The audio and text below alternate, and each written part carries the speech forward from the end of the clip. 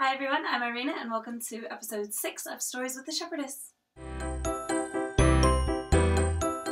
So today I thought that I could do flock talk whilst working on a very important bit of shepherding and shearing, and that is the skirting process. What skirting means is assessing the fleeces and pulling away any bits that are not quite as desirable. So I'm pulling away the bits that are a bit gross, maybe a little bit full of poo or other such things, shorter than usual. If you are interested in knowing more about skirting, you can watch my little chat in a video that I'll link to. So anyways, flock talk. So obviously we have sheared our sheep.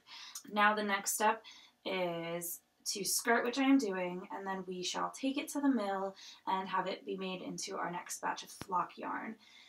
We did get 22 fleeces off this shearing. It was very lovely, much quicker than we had anticipated. It was only about 6 hours of work, which was nice. So we are excited. Our Wensleydale, any of our Longwools, we're going to still keep with the DK weight that we usually do. It just works best. It's the most versatile. People seem to respond to it the best. But with our Shetland, we're a little bit on the fence about stuff. We don't know if we want to do what we have done traditionally, which would just be a DK weight, or if we want to mix it up a little bit. So this is Graham's fleece, which I'm working with now. He loved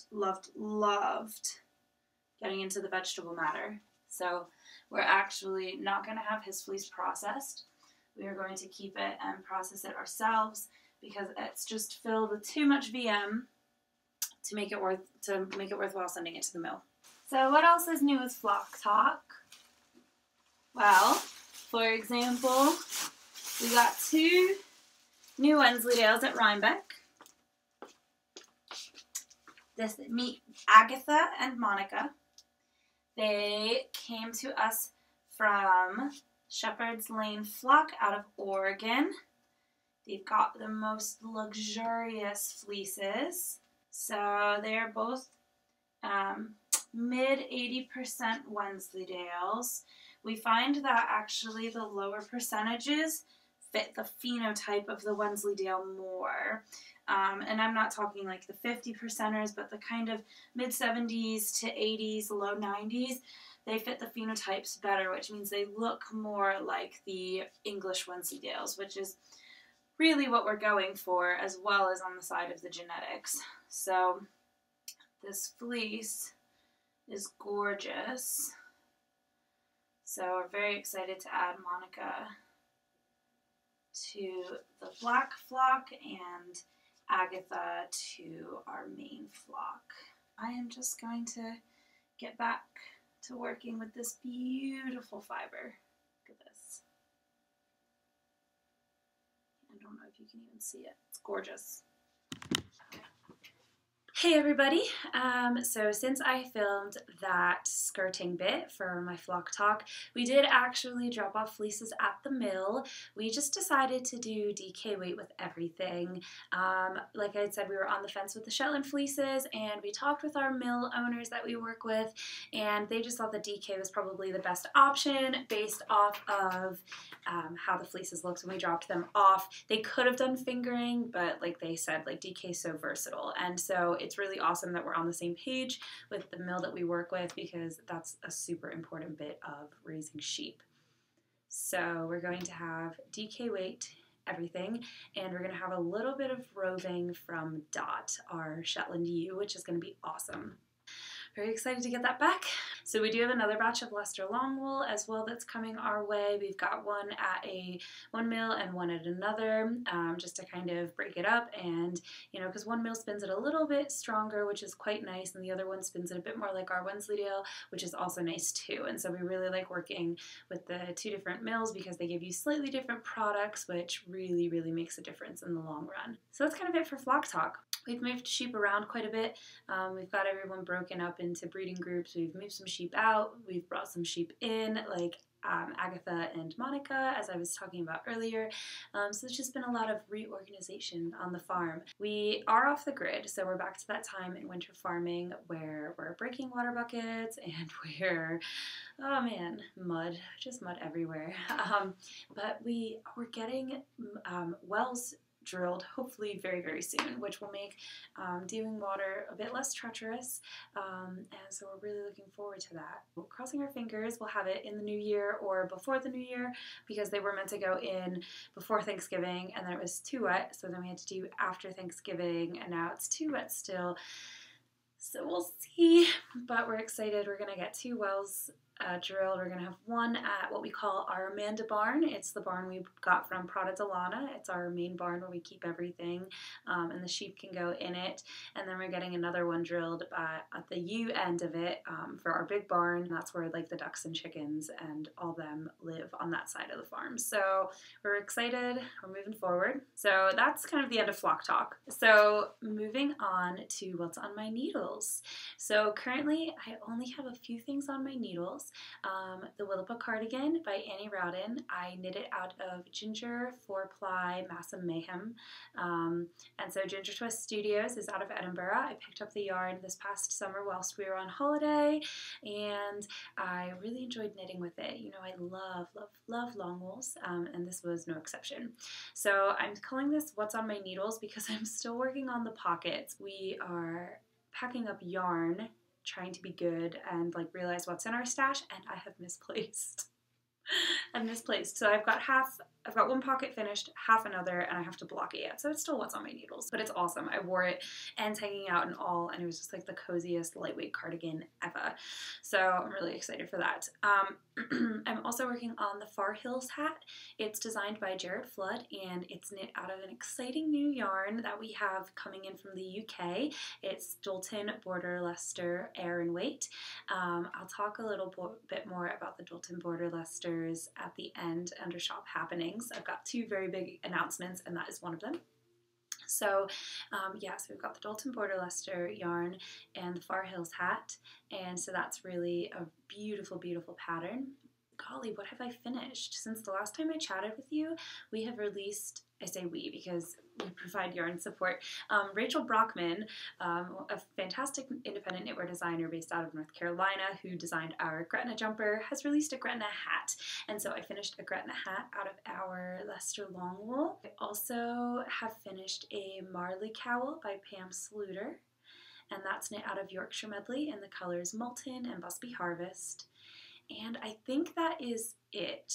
I finished some other things like some Christmas ornaments for our open studio ornament exchange and such, but those are kind of like the 2 really big ones. I've got the Willapa cardigan is almost finished, so it's kind of bouncing between.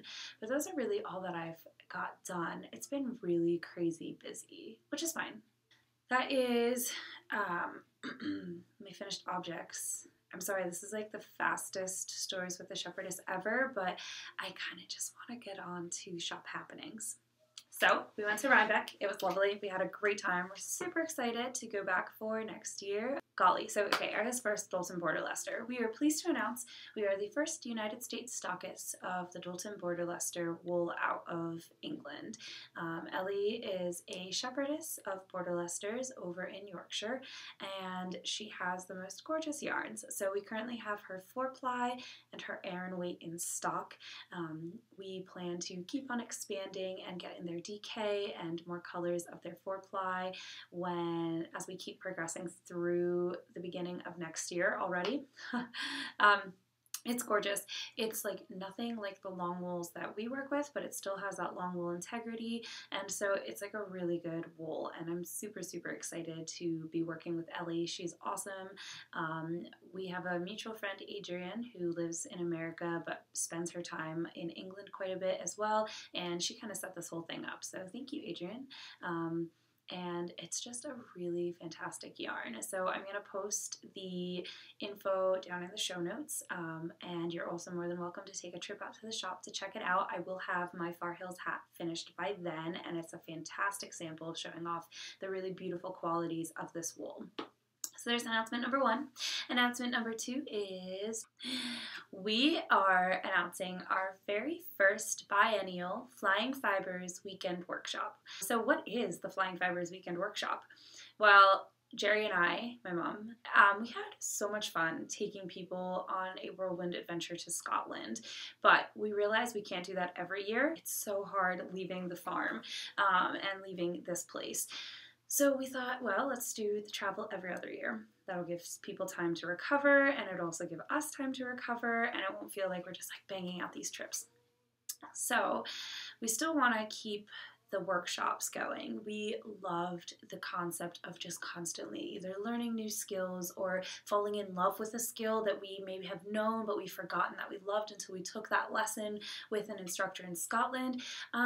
So we're holding a workshop weekend, a weekend workshop. We're very excited to announce for our very first Flying Fibers Weekend Workshop, we will be having Rachel Brockman of North Carolina and Pam Sluter from Rhode Island come and meet at Marietta, Pennsylvania, which is right down the road from the shop. It's about a 15-minute drive from where we are in Landisville, and it's about 20 minutes from the farm. And we're very excited to be hosting weekend workshops. We'll have about 16 hours of instruction. We've got Rachel and Pam teaching classes, and then Jerry and I will be holding mini workshops throughout the weekend. And we've rented this old farmhouse mansion from the 1840s, and we're just so excited to be kind of like hunkering down and having a relaxing but immersive weekend with customers, either new or old, and we're just really excited. So we're putting this call out to anybody.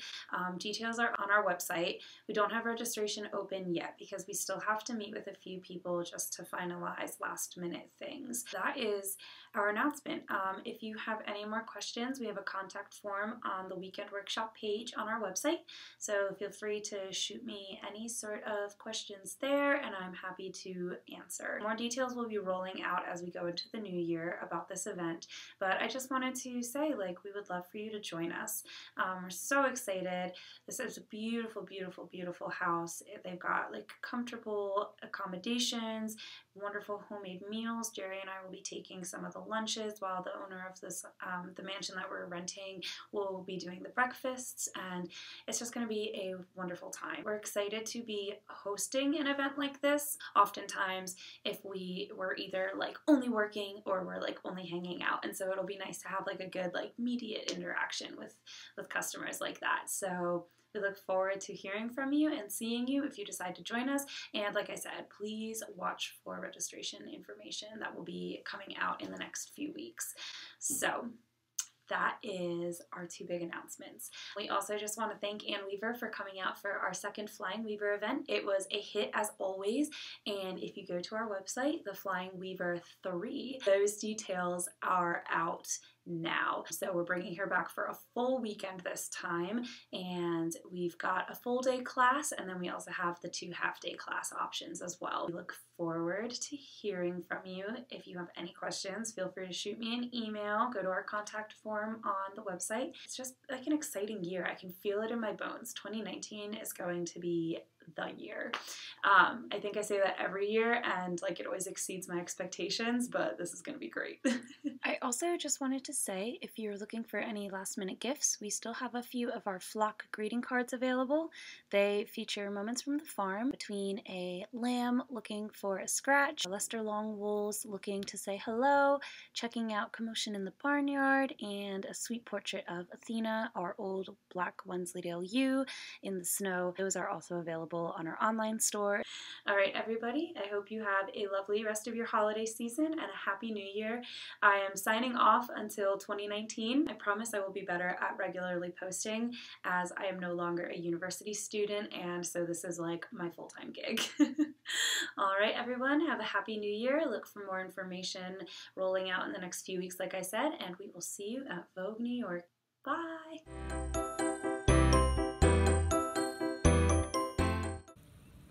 Hey everyone, thanks so much for following along with our video podcast Stories with the Shepherdess. If you would like to stay updated, you can follow us on Instagram at Flying Fibers, or you can follow either of our Facebook Flying Fibers for our yarn shop in Landisville, Pennsylvania, or Flying Fibers Flock to keep updated with happenings on the farm.